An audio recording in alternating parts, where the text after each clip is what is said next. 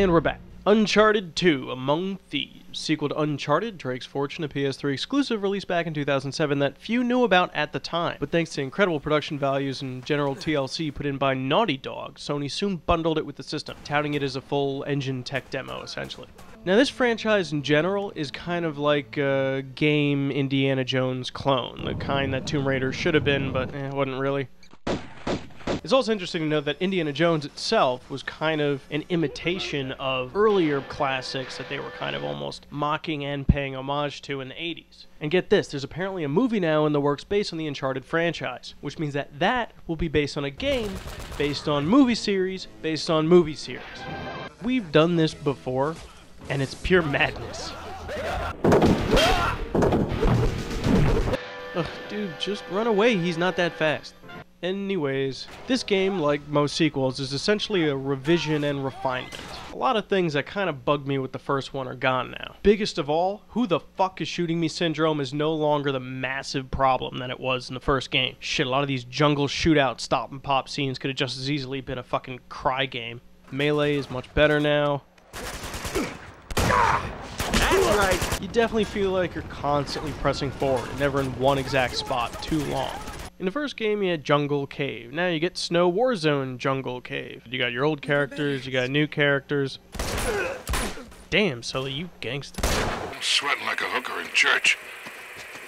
You brought a hooker to church? Just like the first Uncharted, the cutscenes, while all very nice, are not overdone. It definitely has a little bit of that last action hero self-awareness. Here goes nothing. With almost comical moments of, where are we? Oh, hey, look, a giant temple. Shit! Aww. Puzzles, although fewer overall, are larger and less repetitive than the first. Much like the first game, climbing is a huge part of the experience. Essentially doing very inhuman things that Drake never seems to tire of. Till you reach those sphincter tightening moments that we all love. Oh man! Sphincter! So tight! So tight! Ah, sphincter! To call Drake a monkey would not be appropriate. Monkeys do not do this shit. Now the first game is very pretty. And what they've done here is just... damn. I mean, look at this.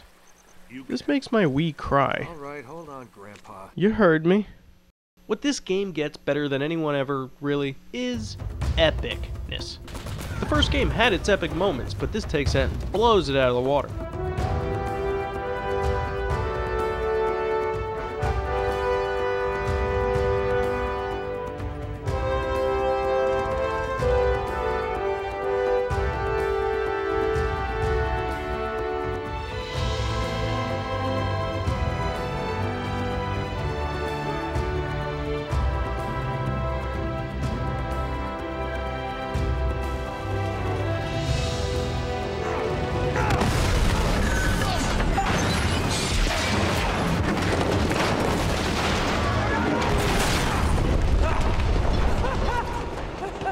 Yeah. Also, the last game had a few QuickTime events. This one doesn't really have any, which I applaud. QuickTime events were cool for about a minute. You can make amazing epic things as long as we get to play it, which is what this game does.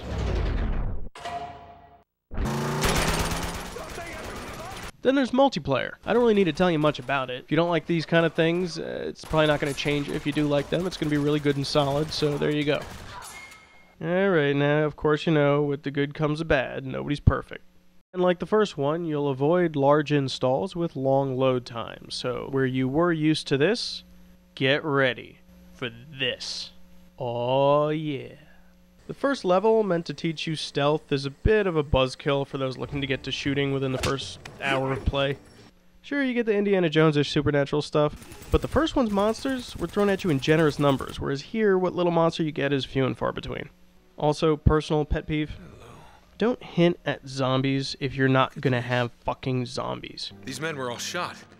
Get my hopes all up and shit. Also, with the advent of Google Maps, how the hell is any of this shit still Uncharted? That's why Peter Jackson put Skull Island back in the 30s, like the original. So, you know, just something for the movie to think about. Also, why in these games and movies do they always have to look for a secret entrance to the secret tunnel through the magic puzzle doors to reach the other side? Take a helicopter over the fucking mountains, assholes. Or is that too, why didn't they fly the ring into Mount Doomy? Also, for the movie, ultimately, my biggest complaint is that the climbing feels very pre-scripted. I don't really feel like I'm doing this. I kind of just feel like I'm filling in the blanks and the game's doing it for me, you know? If I want real true platforming in which everything I do is attributed to my own skill and hand-eye coordination, I'm gonna have to go here. Or even here. And that's not to say the climbing segments are bad. They're entertaining and all, but I have no need to replay them. Oh man, I'm so tired of climbing shit. All in all, Uncharted 2 in no way reinvents a wheel, but what wheel is there is all pimped out and shiny. Okay, getting to be about that time. Let's give out an award.